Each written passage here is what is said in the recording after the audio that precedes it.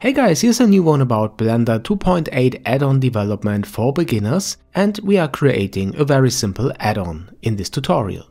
The environment for developing this is VS Code, and I'm using the Blender development extension by Jaques Lucke.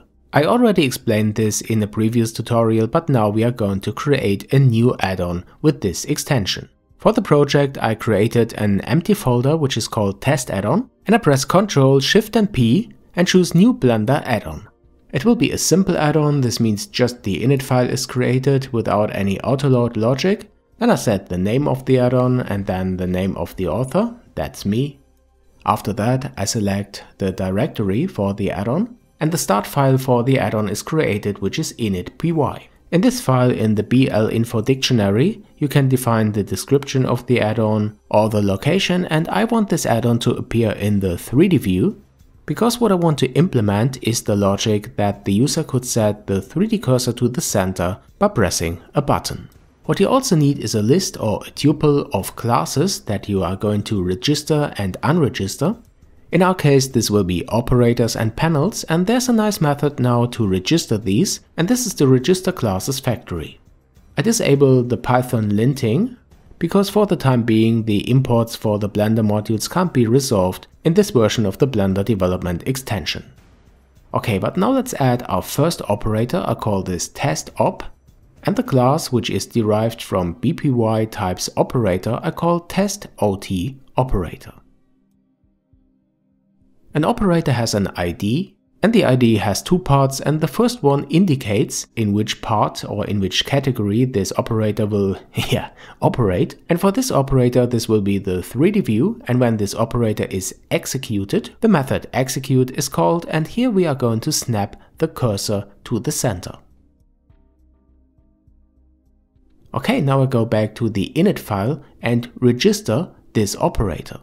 To do this I have to import the class from this file test.op, and the Python class is called test.ot-operator, but to actually execute this operator we need a button somewhere. So let's add a panel.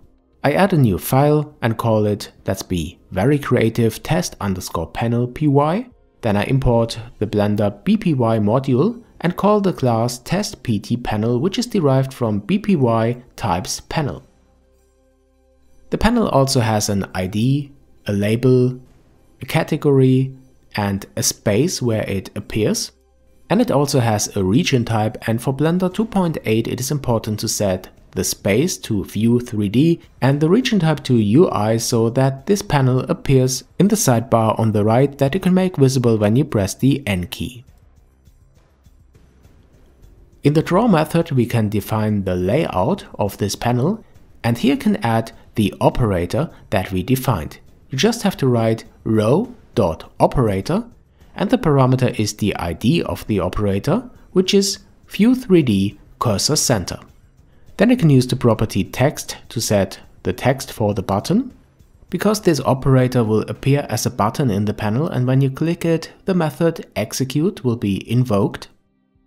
And the last thing we have to do is to import the panel in the init file, and now we have two classes that we can add to the classes tuple that will be registered then using the register classes factory. After that I press Ctrl Shift and P and choose Start Blender, and when I press the N key now, our panel is displayed in the sidebar on the right, and here you can see the button Center 3D Cursor, and when I press it the cursor will be centered. If you like, you can define a shortcut for this operator. Just right-click the button and choose Add Shortcut. For this example I use the P key, and when you open the user preferences, you can see the shortcut in the key map when you search for your operator. Okay guys, this was the first beginner introduction for creating a Blender 2.8 add-on with Python and VS Code. If you have any questions, add these to the comments below. And if you like my channel, then don't forget to subscribe. You can support me by being my patron, the link is added here to the end screen, and I'll see you in the next one.